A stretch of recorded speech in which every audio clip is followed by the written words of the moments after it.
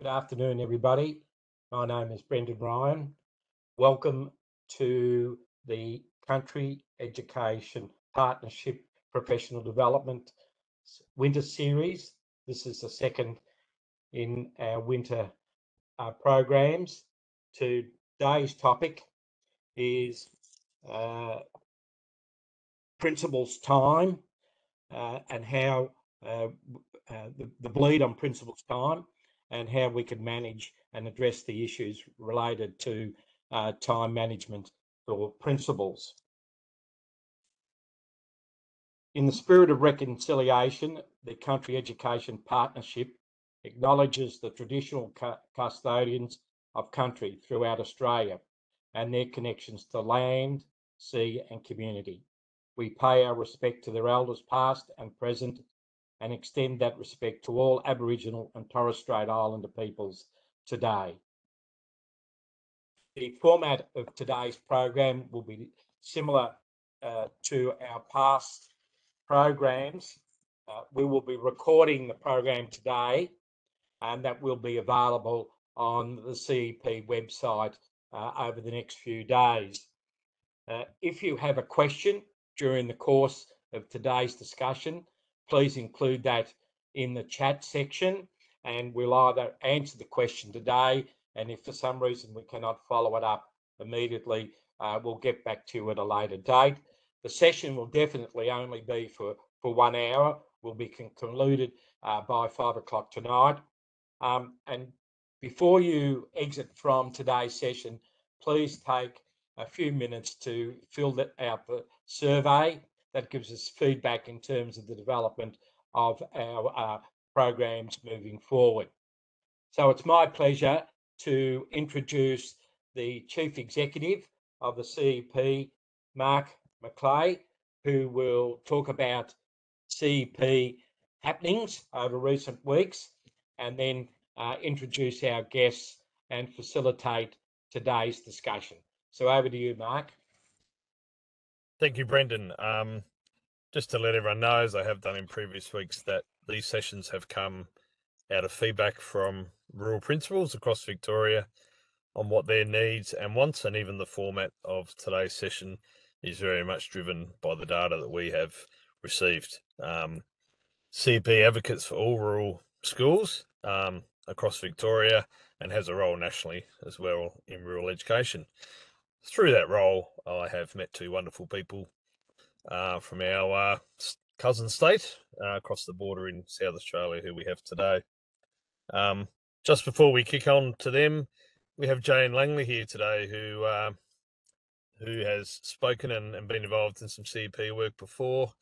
And in Victoria, with our email system, if there's someone else by the other name, you go by the number 2, and Jane Langley is number 2. And I was somewhere today and they were raving about Jane Langley, how brilliant she is at speaking.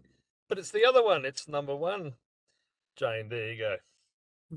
So I've met these two amazing Jane Langleys who we might hear from at some point down the track.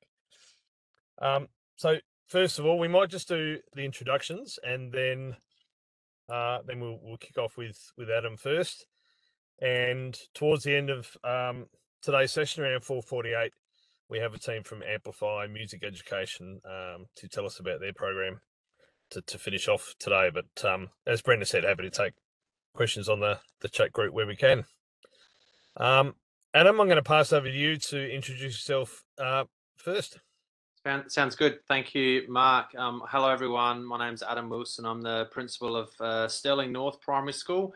So yeah, we're over the border in Croweat country, and I'm based 300 kilometres north of Adelaide, in a town called Port Augusta. Well, a town called Stirling North, just out of Port Augusta, which is the crossroads. So if you're travelling pretty much anywhere around Australia, you need to go through our lovely town. There's about 310 students in our school, and generally we're where the desert meets the sea. So it's a lovely community to be part of, and I've been here for about 9 years, which is great. I've also served on the SAPA board, which Angela will talk about, SAPA, and she's the president at the moment as well. So I'm just going to share my screen. I'm almost the expert at this now. I've done it once before. Okay, so can everyone see that? That's a thumbs up. Yes. All right. I've got a thumbs up. So at the CEP presentation last week, I heard from principals who spoke about the first 100 days of being a principal, and some takeaways that I got from there was take your time, listen to your community, be responsive, be friendly, be open and warm and welcoming. And it was great to hear from Nick up at Catherine regarding his first 100 days, and the other speakers were also fantastic. But I've jumped into making sense of a 100-day plan. So I'm going to talk about the 100-day plan. And I've used this for the full 9 years of being principal at Stirling North Primary School. And 100 days is exactly one semester. So if you break up your tenure into a bunch of semesters, then you've got something to focus on. But I'm going to refer to, I wonder if I can change. There we go. Oops, back one. I'm going to refer to this this article. There's an article that was been written by PAF, sponsored by PAF, which is Principals Australia Research Foundation, and it's currently on the AGPA website as well. And the research paper is called "Supporting Primary School Principals to Manage Complexity in Contemporary Education Settings." Sounds quite wordy, but I'm going to get to the nuts of it, which is this slide here, and it breaks up the role of being a principal. And this was really important to the group. I think that when principals look at the first 100 days, they're generally quite overwhelmed by what's thrown at them. Not a lot of experience is known to them, and they have to learn on the job. There's no real course that prepares you to be a principal. It's something that you live. And I was really keen to hear last week people speaking about the different levels of being a principal. This is page 13 of that report. It's research from across Australia, all sectors, so government, Catholic and independent, in all states as well. And I reckon there might have even been some New Zealand principals that were part of the research as well. And if you want to find out more, I'll just do a very quick plug. The SAPA podcast. So if you're into podcasts, and most of you are all country people, so you love getting in the car and listen to a podcast, then you can tune into the South Australian Primary Principals Association podcast, and you can listen to episode 15 where we unpack this actual document. But I'm going to talk about this document now really quickly. Principal role has been broken up into three aspects. The first one is the instructional leadership. So that's the management of the curriculum, the ability to get in with your hands dirty with the class teachers and work with students and provide feedback to teachers. And generally, that's how principals got their job, is because they are generally quite good at this part. The second part is the stuff that we sort of learn on the job, and that's the organisation management. So that's the ability to run a budget, to have enough staff. We don't even want to go down the line of staffing at the moment. I know Victoria is having just as much problems as South Australia. But staffing, the admin component of the role. I just sat here before the meeting started signing all of the canteen forms, all of the purchases and so forth. That's the stuff that you can't get away from. And the last part, and I think there's a lot of work to go with this one, and it's culture and community establishment. And from what I heard from Nick last week, that was something that he would focus on in the first 100 days, and that's just being visible, being the person that's almost the center of the community, especially in small regional areas where people would turn to you for potentially advice, or someone that represents the school. That's quite a hard and daunting thing, especially for new career principals. So I like the fact that it's broken up into three areas. And as you can imagine, it's not 30% in all three. It's three areas, and some areas, sometimes of the year, it's going to, the middle one's going to take up a lot more of your time. And obviously, hopefully you can spend as much time as you possibly can on number one. So then you can have work with students and work on student outcomes improving. So that's a general gist. Have a look at the paper. You can find it on the AGPA website, the Australian Government Primary Principals Association website. I think it's on the PAF website as well, and it breaks it up. There's actually more to the paper, but that's all I want to talk about. So then it brings me now, I'm opening up a bit of a can of worms here. So this is me back in 2015. So feel free not to poke too much fun at my plan. But the idea is that if you think about a plan, you need to go with what you see and what's presented to you at the time. So I came to the school, I had a lot of staff that weren't really enjoying being here. So that meant I needed to do some work around the culture. The grounds hadn't been looked at for a long period of time, so I really needed to work on. So I was really focusing a lot of my energy in number 2. If only I had this research paper back in 2015. So you can see my plan here is where I've got some targets, and whether or not they're smart or not, I don't poke fun at it. That isn't the message here I'm trying to get at. But the targets, and then what will I do to achieve that? And I've given myself 100 days to try and do as much as I possibly can. It keeps me focused. It kept me focused on doing the things that I saw was a requirement of the school. And I'm sure that Angela's probably going to talk about how you do that and not burn out as well a little bit later on. And I'll just go through some of them. So, for example, the first one was around testing. The second one was around data collection and holding student with disability information online. The next one was grounds. So you can see I probably haven't really tackled some big issues here. The next one was staffing. So that factors in that second category. And then I've gone with a 3-year vision. So I'm starting to maybe build a little bit of culture in there. Then 6 is budget again. Then 7 is staff handbook. So a lot of number 2 is consumed here. I've even got governance as number 8, where I try and collect all the policies together. Number 9 was build closer ties with our kindy. Our kindy's on site and we didn't really speak. It was like this imaginary wall that went between the school and the preschool. So that's, I suppose, a bit of the culture. And then we want to review 2015. Now, to be fair, I'd been in the job for not even a year. Okay, so you can rest easy. Don't worry, they get better. So here's my next one. So this is last year, and I haven't color coded it because I'm not as nerdy as I am now. So, and I'm looking at this one going, well, now I'm looking at PLCs and teachers working together. We've got our review of our phonics data. We're looking at a spelling agreement. You can see that I'm starting to focus more on that number 1 category because that's what's required for my school at the moment. Maths intervention, staffing obviously is number 5, and that's going to continue. Governing council is really important. A governing council is like our school council, I think, is in Victoria. And then I'm not going to go into the last 2, they're site specific.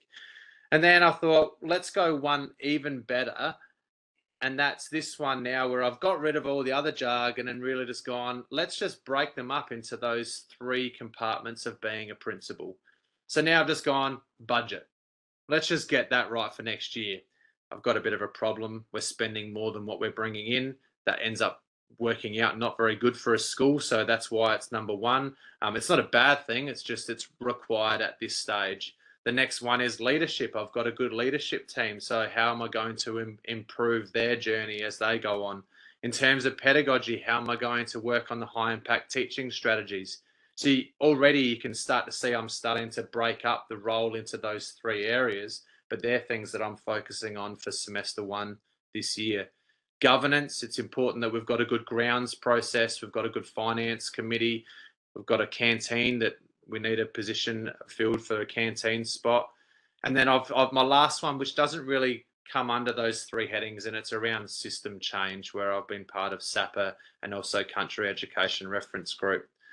So I think that's my last slide. I'm going to stop there.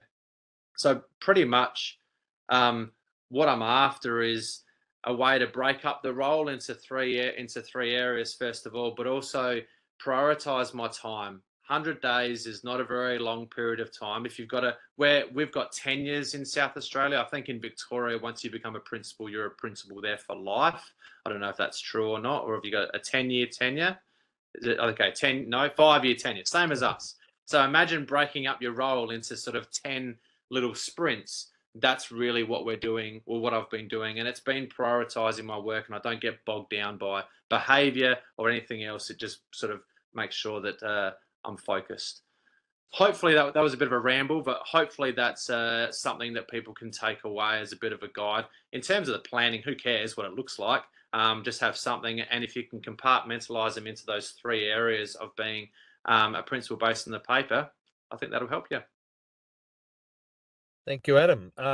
Amazing. I loved seeing the progression from where you were, and it's actually really brave. A lot of people are, including myself, are probably reluctant to show some of your things from the start. So I thank you for sharing that with us. I certainly remember at university looking at my first year assignments and thinking, how did I ever pass with that rubbish that I wrote? We're going to go to Angela. I'll just get you to introduce yourself and your role, and I know you've got a new role. I'm not sure when you kick off into that.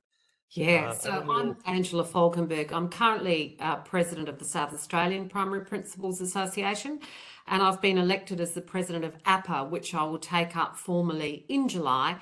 And currently I'm sort of juggling the 2 things. But as a principal, you know the benefits of juggling. And I did come across a quote by a UK politician from the 30s who said, what's the point of if I can't ride 2 horses, why am I in this circus? And that's a bit how I'm feeling at the moment. You know, leadership is a circus with all of the joy and the fun that comes with it. Thank you, Angela. So I was really excited about today because I've had the pleasure of listening to a large majority of the SAPA podcasts. And I think there might be 3 out of the 15 that have pretty much been the Angela and Adam ramble, which is so entertaining. Time goes so quick when you're driving, listening to it. And I'm always a bit disappointed when it comes to an end. And I think we're probably going to steal the mailbag idea at some point. I didn't come up with the mailbag idea. I'll just say I pinched it from previous podcast and radio stations. So yeah, that's good.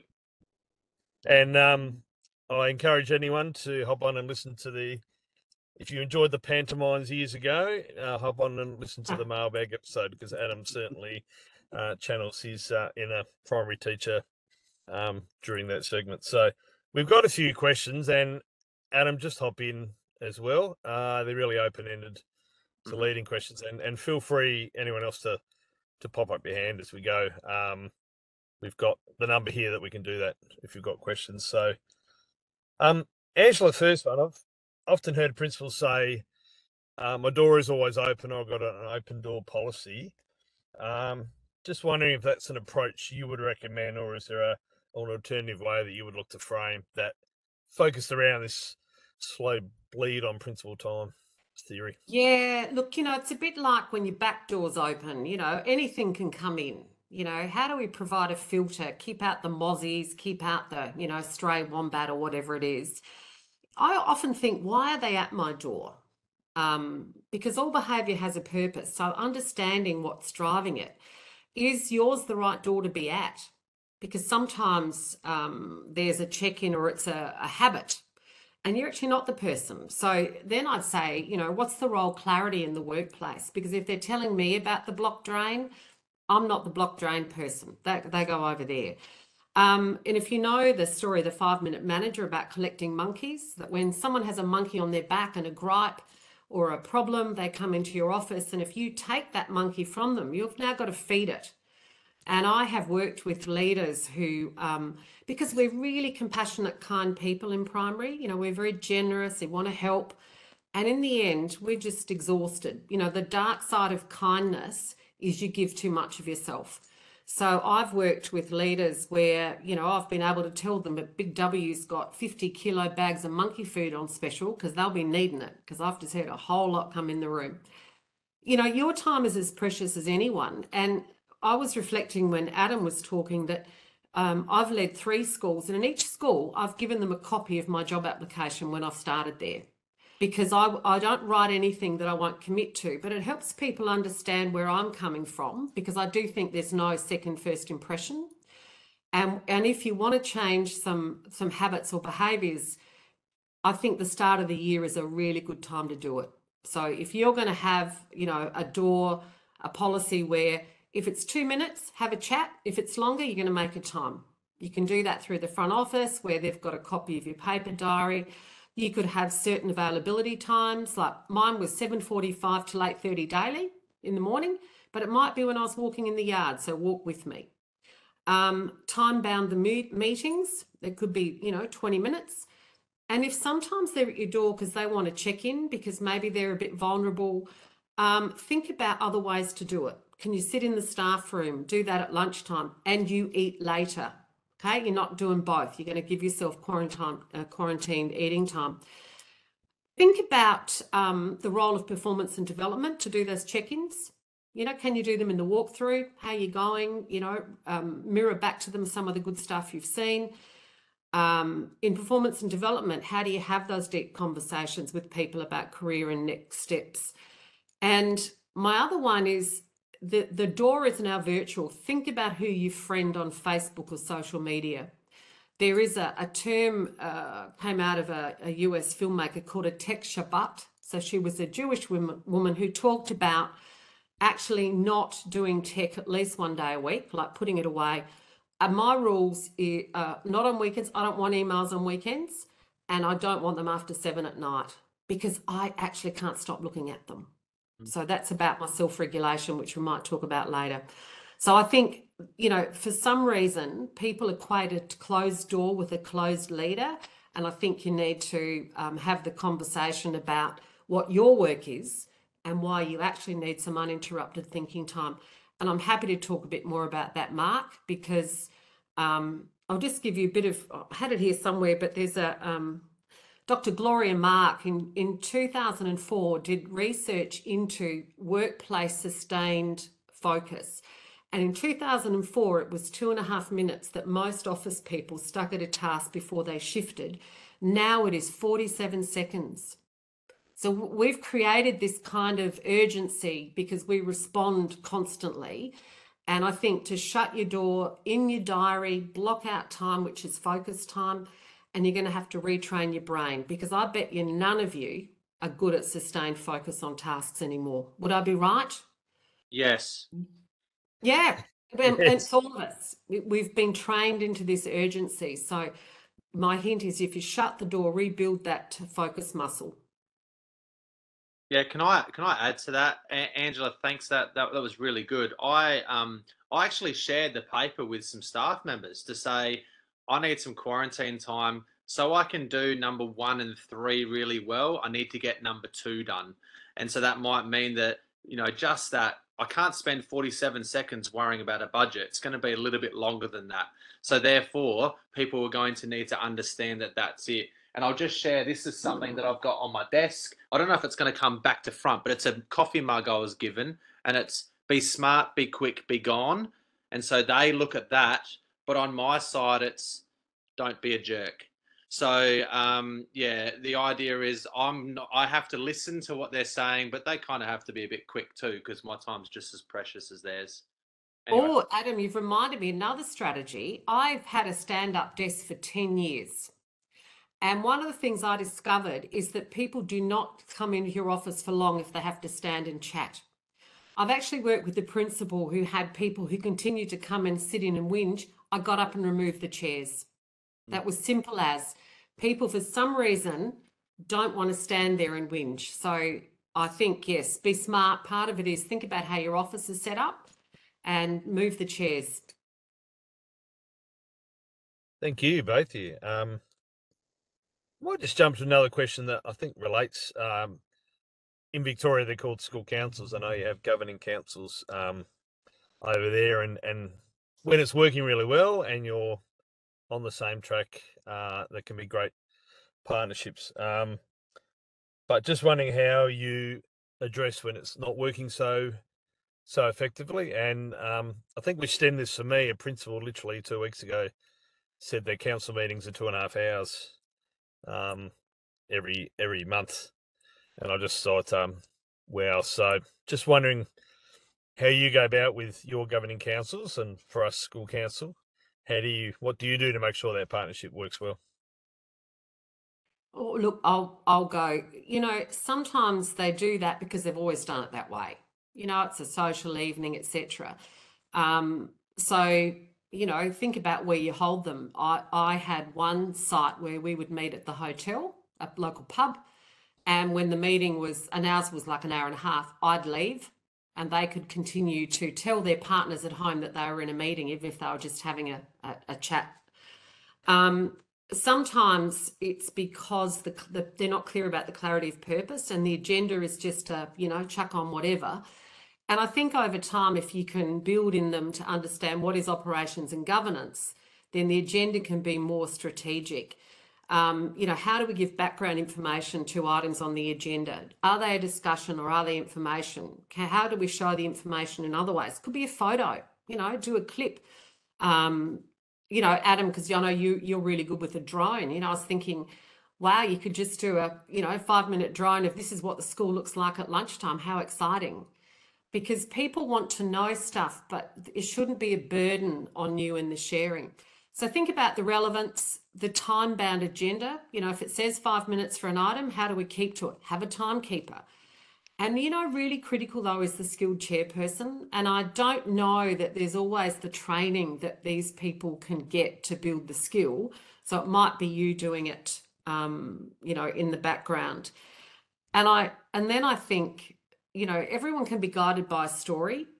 And if I could say, look, you know, like being really honest, I'm tired, I don't think I'm productive, I've noticed you're tired. And then I might say, but you know, Adam's school, their meetings are an hour. What if the chairpersons could get together and connect about how come his is an hour, and I discovered that in his school, if they keep it to an hour, he buys them a drink at the end. I don't know, I'm just saying. So it works. You know, It works, Angela. So that's a good strategy. Yeah. Well done.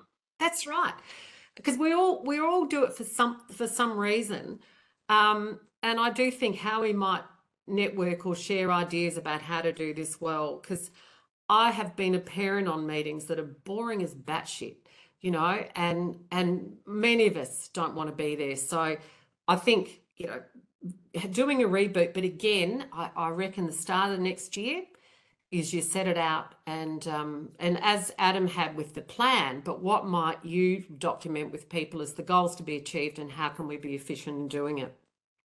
And before Adam jumps in, is there a reason why you use the word operations rather than management? Well, and again, I think it's a clarification, but if you can say, because, well, actually, in a way, they are operations, which I manage. So whatever language you use, I would just say, this is what it means. And I have with a governing council here used a Venn diagram. We actually got post-it notes where they wrote on them all the things they thought were their job. And we put them in, said, oh, you know, like, let's say lawn mowing. Oh, that's operational. And they might say uniform. Oh, that's governance. Or, you know, canteen. Oh, that's governance. And there was quite a bit in the middle that we had to really work through. But in the end, the bulk of the governing council were much more confident, and that can kind of champion the others to move to the light side and away from the dark. Anything from you there, Adam?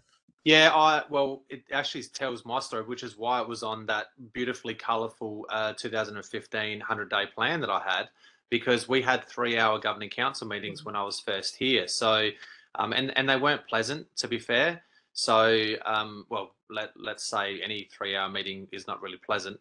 So, it was about setting up a good structure of governance within the school. So, trusting the subcommittees that would make the decisions. So governing council were exactly that, or school council. They oversaw the final decision, but in the end they needed to trust the subcommittees. So we set up a grounds committee that involved the governing council representative and staff members and students for that matter. We set up an ICT committee. We set up we've got to have a finance committee. And then so governing council was the ability for all these committees to report back rather than governing council just go around in circles trying to make every decision for the school. Now we're lucky we've got a really good model where each of those committees report back and our governing council goes for about 1 hour, which is perfect. So it works really well. I had to teach some of the parents though that we need to trust those subcommittees, that just because you're on governing council doesn't mean you get a say in all those things. We've got representatives at those committees and therefore they get a big say in what happens. That upset a few parents, so they left. So I was happy. Thank you. In that theme of the slow bleed on principal time, we certainly know challenging or tricky staffing situations can just totally engulf you mentally and with the actual physical amount of time. Just really interested from both of you, what are some tips and hints how you might approach to deal with those workforce challenges in a general sense? Well, Adam, do you want to go or I'll go? You can. You go. You're going great, going first, which is good. Look, the first thing is you've got to deal with it, because there are a whole lot of people in the world who've got behaviours that are unhelpful but have been unchallenged. So I quoted in the last podcast, well, one of them, but there were two UK researchers, Thomas and Cross, and they discovered that 90% of workplace stress was caused by 5% of the people. And everybody goes, oh, yeah, I can name them. And so I always said, what stops the other 95% of people from wrapping around those? How is it that these behaviours, which can be really difficult for everybody, go unchallenged? So as a leader, I'm no longer in my 20s, you might have noticed, and I've had the pleasure of working with some absolute turds. And I say pleasure because they actually build my skills. That's the beautiful thing. They're teachable moments for me. But because we know that, we are hardwired to be with other people, we're always going to be working with people unless we're in a one teacher school somewhere, which on some days does sound appealing. So how clear are we about the behaviours that we want to see? So we need to have the skills, because this is actually about us.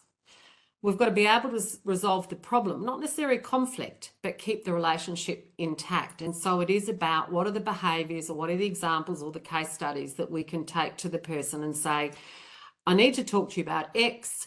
This is a challenge or a problem, or it's actually career limiting for the following reasons. And let's find a way, to work on this so we have a solution we can live with. But I want to remind you that you're not alone. Even though you may be a sole leader in a school, you should have access, whether it's through your HR, people and culture, your EAP. In South Australia, we have Manager Assist, which are HR professionals that leaders can go to role play or explore a complex issue. Because sometimes it's around mental health.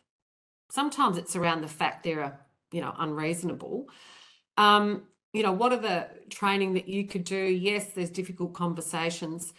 And one of the things I learned from, over time is to ask the clarifying questions. Because I don't know if you've ever had the people that shoot something across the bow, they lob something at you and then you're on the defensive and you're, oh, where am I going? Is to simply pause and ask a clarifying question. And do you know who I learnt this best from was King Charles, at the time Prince Charles. In an interview, he had said that he listens to conversations and he always takes the last 3 or 4 words and mirrors them back. And so when they say, look, I don't think you're being fair, then it's like, oh, so fair. So what I'm hearing is fairness is important to you. Talk a bit about that. You're not so much interested in what they're saying at that point, but you're giving yourself space to come up with a better answer. Which might also be an exit strategy, and I'll get to that in a minute. So ask the questions, clarify the behaviour you want to see, talk less. We talk too much as leaders. It might be about respectful behaviour in staff meeting that's not meeting agreed norms. Norms are critical to co-construct every year with staff. It might be about the microaggressions they're showing, the lip curl, the eye roll, because they're barriers to relationships and barriers to psychologically and culturally safe workplaces. So we put it this way, because when you do that, it is a barrier to a safe workplace. So we need to stop. What could you do instead? And you can express confidence that they can take on new behaviour and learning, because after all, they probably don't ride a horse to work and they probably have a smartphone. There's people who say, oh, I can't do it. And you go, well, actually, I'm seeing examples of how you do. And the really complicated ones, I'm going to reiterate, you're not alone. You should be able to access support for you, but actually maybe they need professional support, because sometimes our kindness to keep working with them is actually an enabling strategy for them, and it doesn't get them to change their behaviour. There's my thoughts. Adam? Yeah, I'm happy to jump in now. I'm not going to talk about the turds, as Angela calls them. I'm probably going to talk about the other ones, and they're I don't know. I'm trying to think of an analogy that really isn't gross, so I'm not going to go there. But I think one of the things is if you've got those challenging ones that aren't in that 5%, assume positive intent. Assume that they're there because they actually really want to be there, and just sometimes they've just had a rough time, and your job is to help to coach them to be better. I've had a few conversations with principals, and it's not that they're sweating the small stuff, but they just aren't assuming positive intent. They're thinking that those people are deliberately being upsetting to everyone else, whereas it just could be a personality trait. It could just be the morning they've had, a misunderstanding. There's a variety of reasons of why. So I think that with that, it's a matter of coaching. So therefore, build that trust. Practice the conversations, I think, is really important. Write down. I often go into these meetings with a couple of how questions to really open up the conversation rather than have a lot of closed questions. So, and I've practiced them beforehand, not always to other people, sometimes just to myself. And I think it's really important to debrief with colleagues. And so you've got the Country Education Partnership. What a great association that you can debrief with colleagues. We've got the South Australian Primary Principals Association. You've got the Victorian Primary Principals Association. So you have got your associations, or it could just be your leadership group. So once you've finished, debrief and go, I think this went well. I think that they understood the message here, and I'm going to follow up. And I think one of the worst things in this situation is really doing nothing. If you do nothing, nothing's going to improve. So start those conversations at least. Actually, Adam, you just reminded me of something when you were talking then, because while their intent may not to be upset, that is the outcome. And so that's where we need to be saying, you know, when you do that, this happens. But one of the things that leaders can be burdened by is they do all the thinking. Yeah. And so again, start of the year, a really key thing for me is developing group norms or a team charter, which guides us. This is how we do it here. And really clear about the grievance procedures that we expect all staff to use, that we actually, take them from the system one. But we're clear about the relationship will be intact, problem solving, shared agreement. And so there's a little process that I, will teach people, but then I expect them to use them, because sometimes at my door is, Pen, who's saying it's not fair, Adam just blah, blah, blah. And I remind them that, I'm not their mother. But if I was and they want me to be it, I'll get a really big gift basket at Mother's Day. And if not, let's role play a revisit. How do we solve the problem? Because sometimes we get just bogged down by other people expressing their frustration rather than them being confident to talk it through themselves. So the strategy, and Adam stated it there, he plans. These conversations need to be thoughtful. So I always say, think structured, but act natural. So in your mind, you've got this thing, and mine is step one, I'm defining the problem, and I'm going to use less words to be really clear. Hey, Pen, in staff meeting the other day, I noticed you rolled your eyes when Mary spoke. That told me, one, you weren't happy, but B, our agreed norm is respectful behaviour. So talk to me about that. Asked for their perspective, and they said, actually, Angela, I was having a seizure, and that's why my eyes rolled. Let's hear both sides, because that's what Adam was saying. There's always two perspectives.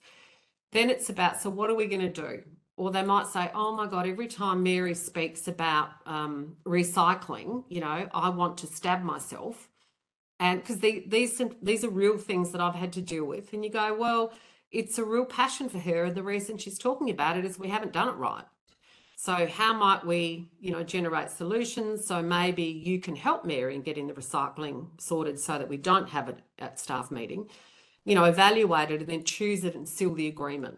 So I've always got this 5-step process in my head. What's the problem? Ask them what they're thinking. What are possible solutions? What's possible and we can do?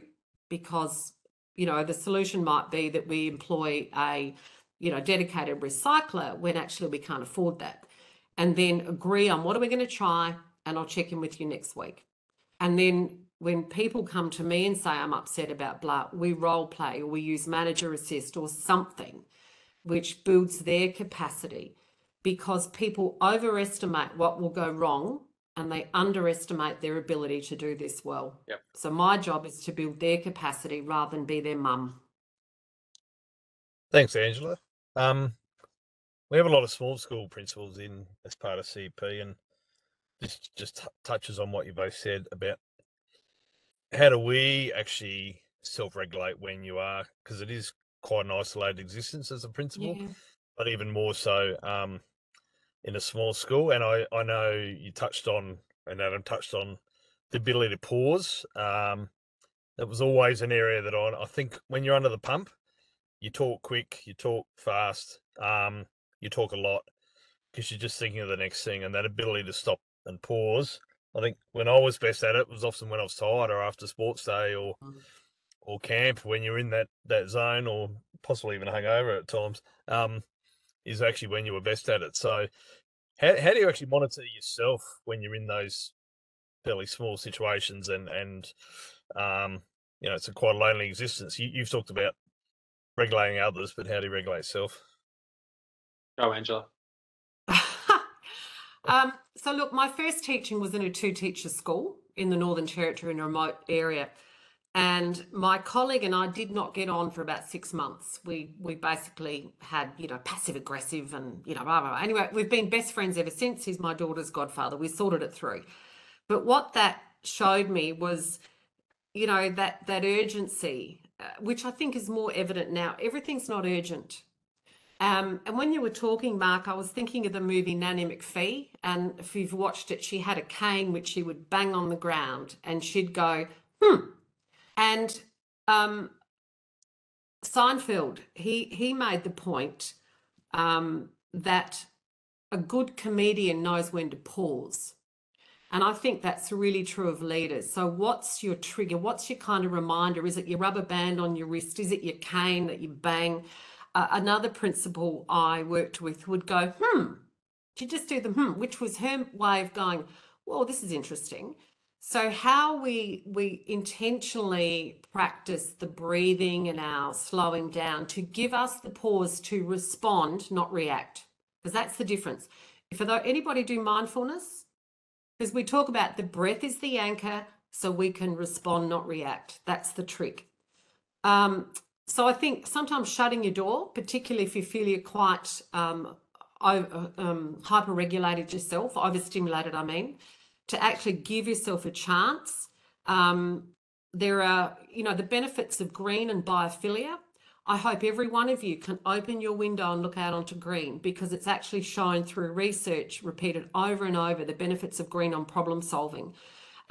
Recent research showed you can even have a landscape painting that would deliver the same effects. And it's like a 20% increase in productivity for around about 10 minutes of just gazing. So I'm at home now and every one of my windows is open to garden. I really believe in it. So using that, I had a secretary once who I adored. She was an Indian woman, and she had a code word for me to co-regulate me when I was a bit up. And she'd say, pockets. Angela, I am thinking pockets. And what that meant was to put my hands in my pockets so they weren't around someone's throat, because I must have had that look on my face. And what then happened is she'd bring me a cup of tea. So it was a wonderful relationship. I think I'm better now at self-regulating than I was then. We build these skills. Recognizing when you're collecting monkeys. You're going, oh my gosh, someone's just come to me with a problem and I've taken it. Oh, damn, how can I do that better next time?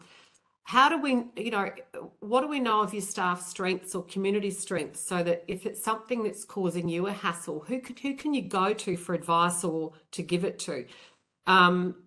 Understanding if you know the character strengths through the VIA process, if you've ever done them online. I've got all my staff to do them, and I understand who might have the strength of fairness or kindness or justice or creativity, because if I'm struggling with something, I can go and ask them. You've got the strength of kindness. How would you approach this? Because the truth is, it's what, we're saying is if we can control the attention, we can control our behaviour, because it gets fragmented and split. Another one I think is to, we're always on. So that tech Shabbat I mentioned, but having an exit strategy is really clear, good to get you out of a situation before you do maybe lose it. I don't know if you use the phone strategy, right? I have my number in the contacts as another name. And so when I see Mark coming towards me and I'm thinking, oh my God, he's going to ask me about that, I'll say, Siri, call, superintendent, and my phone goes off and I'm like, Mark, that's great, but it just so there's a hint for you. I have jokingly said to people, you can always, if it's desperate, use the diarrhea defense, like, oh, I've got to go. But if you use it too often, they make you get a healthcare plan, and that's a bit awkward. So have a way to end a conversation politely, like, oh my gosh, thank you so much. I've just realized it's a meeting, walk with me, whatever it takes. And I think the other one around the regulation is to know the pinch points, whether it's report writing, parent-teacher interviews, sports day. Where's the time when you know it's going to be the most frenetic? And how do you plan for that you get good sleep, good rest? You talk to your staff about it. One principal here has now having all parent-teacher interviews in the gym. So they're all together, which is kind of co-regulated a lot of adult behaviour, which is good. I have paid people to write my annual report for years because nobody reads it. So, it's a compliance document. I've got a friend who pays someone to edit school reports. So all they have to do is read them for content, not the small bits. I have trained kids to be ICT hot desk, to help with sausage sizzles and train the parents into the routines that matter. And that was because I had an expectation kids would do 10 hours a year of volunteering as part of purpose. Because at the heart of this is you have agency. We feel like we have no choice. We do. I think we just have to be better at getting out of the stuff. And my favourite, and I shared this with you, Adam, was my friend who was a principal of a high school rang an even bigger high school to speak to the deputy. And the deputy's executive assistant, remember this, the deputy's executive assistant said, I'm so sorry, he just does not have the bandwidth for that at present. So use that one. I do not have the bandwidth. Thank you for asking. Thanks, Angela. Adam, we got about 1 minute, so I'll be quick at this one. I just want to quickly respond to Angela. The diarrhea that I generally have comes out of my mouth, so I can't use that one, which is great.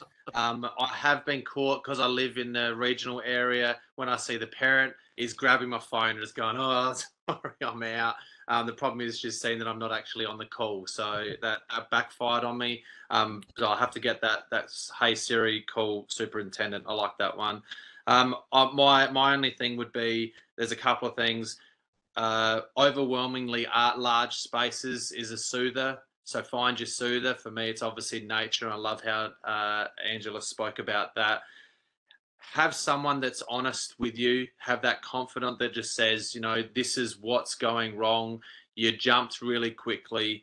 And practice and experience will give you the 24-hour rule. The 24-hour rule is so, so important. If you think that you shouldn't be sending that email or having that conversation, then it means that 24 hours needs to occur. So make sure you practice the 24-hour rule when you're in that moment of heightened stress. I've got a few more, but I know we're short for time, and Angela summed it up way better than I could. Thank you, Adam and Angela.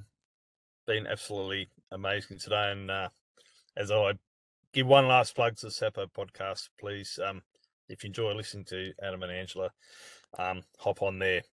My long introduction about Ricky, I'm going to cut short. All I can say is there's not enough music in primary schools. I loved the old days when every relief teacher had a guitar over their shoulder or could play the piano, and every time after lunch you just put music, and that was my music for the year by bringing in brilliant relief teachers to do it, because it wasn't my skill set. But I want to hear it. Amplify. Over to you, Ricky. You've got 7 or 8 minutes. Go for it. Oh, no worries. Hey, Mark, thanks so much.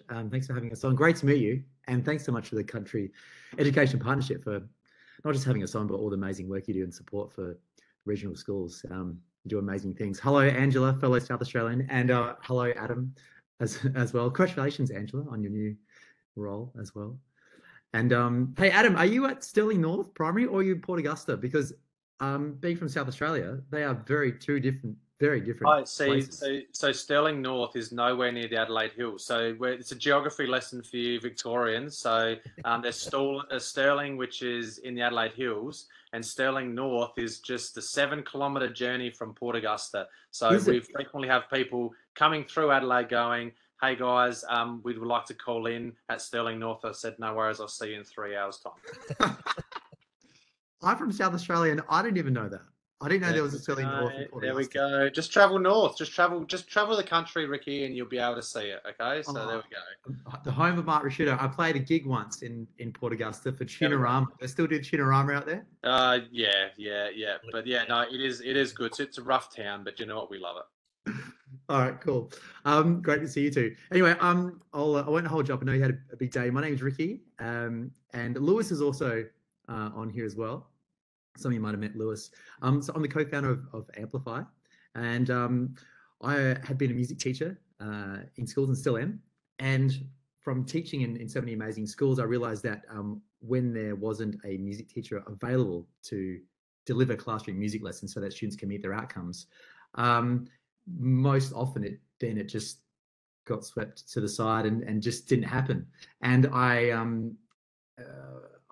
have a great appreciation for the challenges at small regional schools, and one of the things I do realize is how difficult music is to teach in a normal mainstream school, but really how challenging it can be to try and teach at smaller schools where perhaps you don't have the access to staff that have that skill set to bring into a school, but also just the general kind of resources and kind of engaging content that's out there is, well, before I started Amplify, I don't really feel like it existed in a way that really kind of captured students' attention. So a couple of years ago, we created Amplify Music Education, which is essentially ready-made music lessons designed for a classroom teacher who has absolutely no experience or confidence, or who basically has never ever taught a music lesson in their life, to then essentially empower and give that teacher confidence to be able to teach a music lesson in their classroom, so that every child, no matter where they're from, has the opportunity to be able to, at least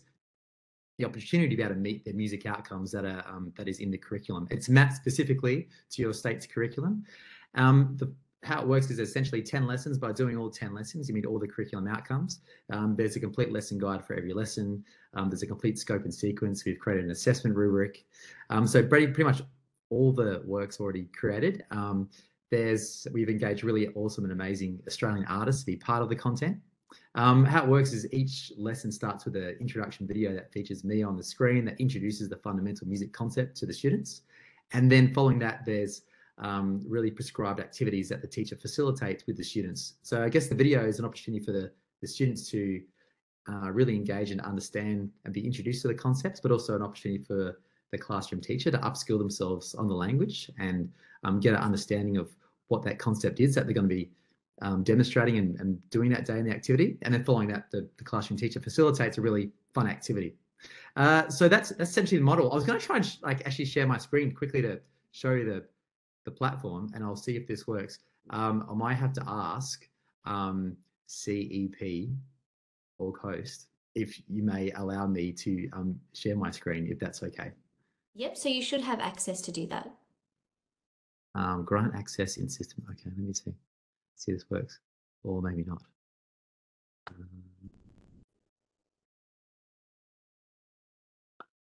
I don't think it's allowed. Hey, Lewis, can you share it on your screen? I'll give him the access. Just Okay, give me cool. 1 second.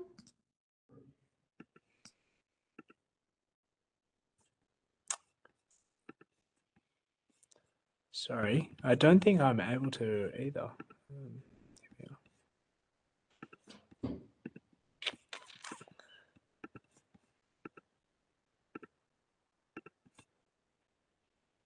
Yeah, it won't seem to let me. Okay, that's okay. Yep. So I don't want to take everyone's time anyway. So it's we rolled it out into schools with the platform at the start of last year, and so teachers log into the platform and everything is there. And we started with the schools that I was just working in. So it was 5 schools and grew to 10, then 20. By the end of term 1, it was in 50 schools. And the end of the year was in 100 public schools. And now we've just clocked over 221 schools around the country. So it's super exciting. I just today was filming our special mini modules that any Amplify school has access to, that looks at key conversations or themes that are happening in schools. So we just did one for Harmony, to celebrate Harmony Day a few weeks ago. And I just filmed today our NAIDOC Week lesson. Last year, our NAIDOC Week lesson, we made available free for any schools, and that featured the band King Stingray. And this year, and today I filmed our new NAIDOC Week content, which features an artist, an Indigenous artist by the name of Royston. He just won the Australian Idol competition a couple of months ago. And it also features an acknowledgement of country from Jonathan Thurston. So they're super fun and super engaging. If you are kind of interested in checking out, we'd love to kind of jump on and give you a demo of the platform. We can take you through how a teacher would essentially be able to find everything they need, deliver a lesson, what it looks like in their classroom. And I guess to ensure that, like I said, my goal is to make sure that every child, not just children who go to a school where there is music accessible, but to make sure every child in every school has access to a curriculum-based music education, and not just schools that have a really amazing band program that parents can afford to send their kids to piano lessons or guitar lessons. And it's about being really engaging, but having an opportunity to have an enriched music education. So that's a really kind of deep level, it's engaging, and it's a real quality opportunity for that student to be able to experience in the classroom, because it is in our curriculum, and it's in there for a reason. The wonderful kind of positive well-being, I guess, platform that it creates in our classrooms to put students in a position where they're excited to come to school, they're happy to be in the classroom, because music is a really great opportunity to have fun in the classroom. And students are feeling great and they're positive and they're having fun, they're in a wonderful, better place to learn. And I've seen that happen firsthand with kids being in a really, increasing their happiness and well-being in the classroom, and also just improving their attendance to schools. They would want to come to school because they know Amplify's on that day. So for me, that's extremely powerful.